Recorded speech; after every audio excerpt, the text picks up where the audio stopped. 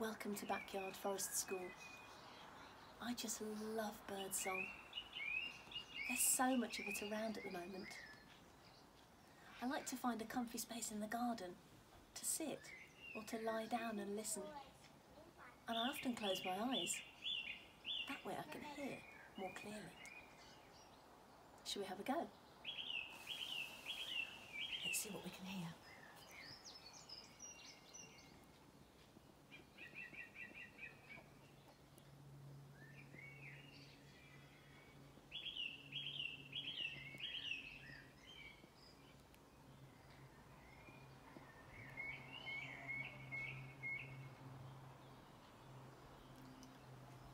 Even in just those few seconds, I heard lots of different sounds. Some high, some low, some quick sounds, and some slow.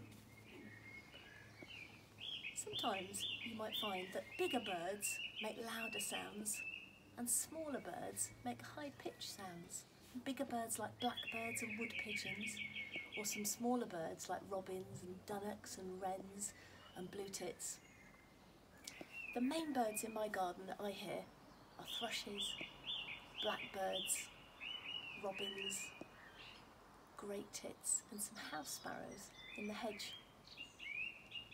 At Forest School we hear lots of birdsong in the woods. Sometimes at Forest School I bring my birds. This can help us do a bit of bird call identification. These are soft toys and inside is the recording of a real bird sound. This is a great tit. Let's have a quick listen. Ready? Bit like a U shape. Lovely. And a robin.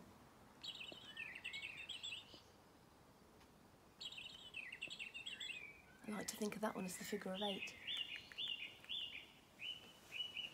A greenfinch. Quite a noisy one.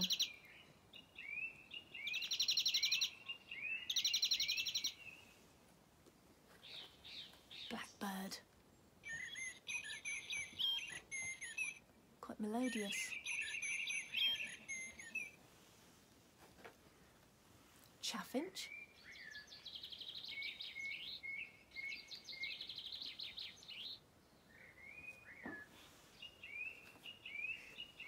House sparrow.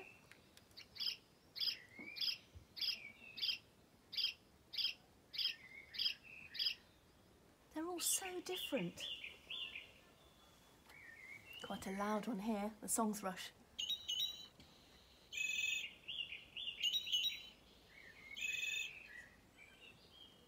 Beautiful.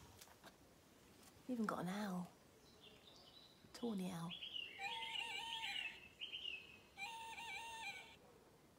That reminds me of the night time. Now to finish, look, this is a sound you may not be familiar with. Woodpecker.